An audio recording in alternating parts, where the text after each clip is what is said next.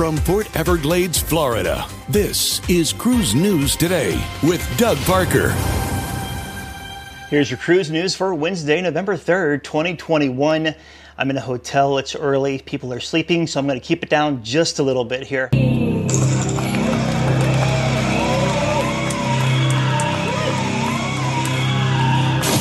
Celebrity Cruises' newest ship, Celebrity Apex, has officially been christened. Celebrity Apex was christened and named during a ceremony in Port Everglades on Tuesday afternoon.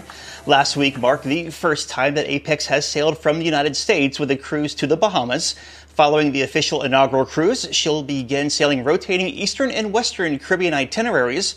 Earlier this summer, Apex made her global debut with Greek Isle voyages. And Viking Cruises' ocean ship, Viking Orion, called in St. Thomas for the first time on Sunday. The call was part of a 15-night West Indies Treasures cruise, which visited 9 ports of call. This past summer, Orion operated a series of voyages in Bermuda round trip from its capital of Hamilton.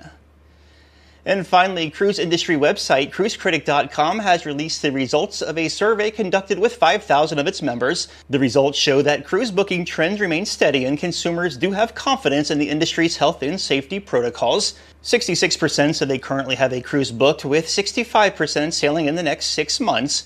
When asked about the length of the next cruise they'd likely book, over half said 10 nights or longer. And cruise line stocks were down on Tuesday. Carnival Corporation down 0.7%, 22.91. Royal Caribbean down a half, 87.78. And Norwegian down 1%, 26.83. Breaking news and up to the minute industry coverage at cruiseradio.net.